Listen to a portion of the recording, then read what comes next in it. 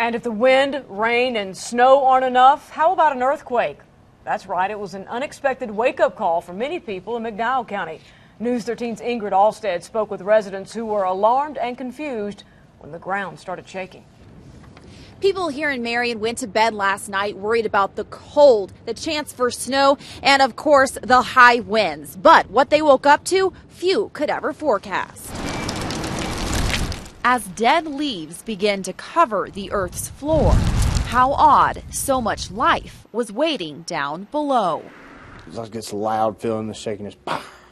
And I didn't think nothing of it, really. I thought it was the wind. But what Tommy Smith felt wasn't a strong gust of wind. Sarah Hammond even thought it was thunder. And all of a sudden we heard boom, boom, boom, and then a real loud boom, and the china cabinet shook and some glasses rattled. It was the earth rattling around 8 a.m. Monday morning, thanks to a 2.9 magnitude earthquake. I was having coffee after breakfast, and I had no idea what it was. It sounded like a big, big explosion.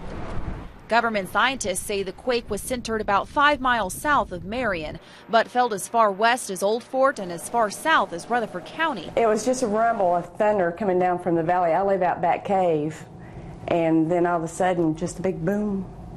And it felt like the house was going to come off the foundation. It was pretty cool.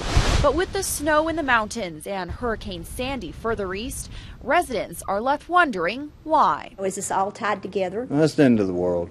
There have been no reports of damage from this earthquake. Good news, so people can now focus on the cold and high winds once again. Reporting in Marion, Ingrid Allstead, News 13.